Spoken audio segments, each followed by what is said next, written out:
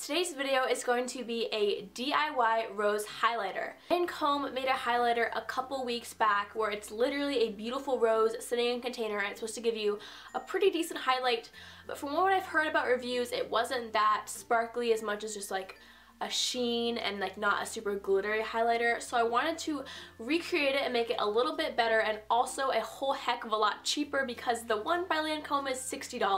$60.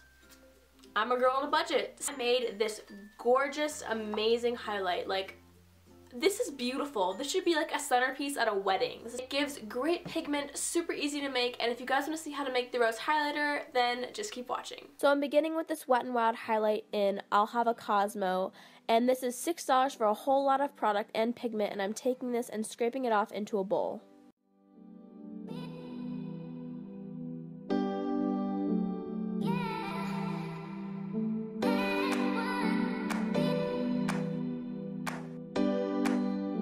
Next, make sure to mix everything together so it's fine and make sure there are no chunks because we don't want to be throwing any chunks into our rose highlighter. So I got this rose from AC Moore, and all you're going to need to do is to pop off the top and then cut off the little bottom stem part, because if you are going to glue this in, you don't want to have any obstructions in the way, which I didn't even glue it in, but I took this container from Mary Kay and it fit perfectly. First, take the setting spray and spritz it on a petal and then apply our highlighter mix onto the petal.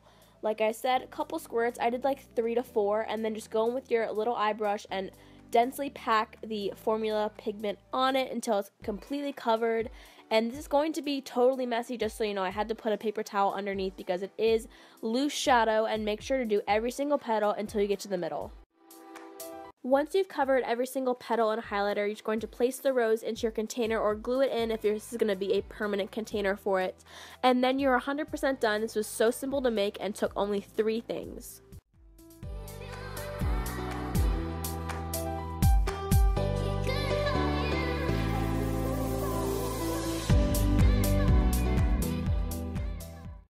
So it's time to try the rose highlighter, and I have it right here, and it is gorgeous. Like, look at this.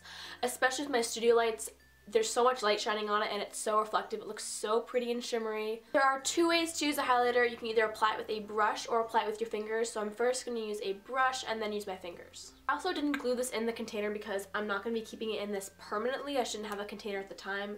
So I'm going to hold it to the container first and then...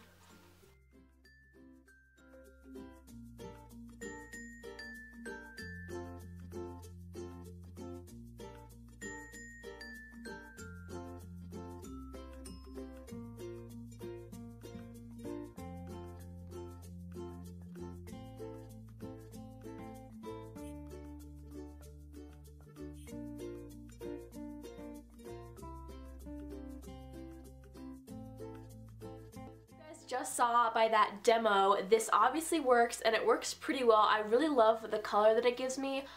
A lot of these rose highlighters I've been seeing other YouTubers make are more bronzy and oranges, and I really want to try to maintain as much of the original highlighter as possible, so I tried to make it really pink, and it's closer to the highlighter than other ones that I've seen. Once again, not exactly the bright pink. I think you'd have to really use a straight white highlighter and not a marbled one in order to get the just white, really rosy pink highlight, but this one for me works really well on my skin because it's like white, a little bronzy, and it looks really good in studio lights, as you can see. Like, Wet n Wild is actually low-key a great brand. I feel like nobody talks about them enough, but they're cheap, it's cruelty-free, and it's good quality stuff. I today went to the store and went to get materials for this, and I got a blue eyeliner, and it's amazing.